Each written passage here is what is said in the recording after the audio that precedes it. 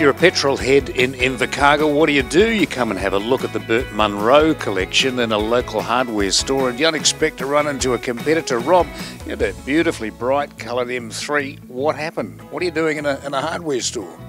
Well, we lost our aero yesterday, our wing on the back, and we basically rolled it at about 160 kilometres an hour. So we've knocked the wheels off it, and it's no longer viable to run. So we thought we'd come and have a look at the magnificent collection down here, and what an amazing thing. We organised another car for tomorrow, so we'll be able to do the iconic Queenstown stage tomorrow. And so we thought we'd come and have a look, and we've heard so much about the hardware store here, the collection of Burt Munro, who my father actually knew. This is... And you're an Invercargill boy?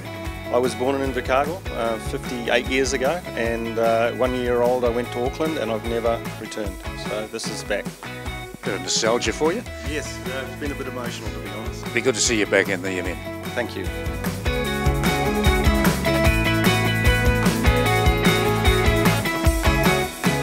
As somebody who followed motorcycle racing in its various forms in New Zealand for 30 odd years and commentated on it for 25, it is interesting when you come and have a look up close at some of this machinery. The one thing that you know absolutely for sure is that Burt Munro at the very best was eccentric and perhaps even a little nutty.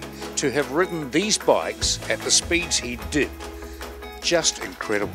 You sit and you look at it and you think, how would you even sit on that at 70 or 80 k's an hour, let alone 135 miles an hour?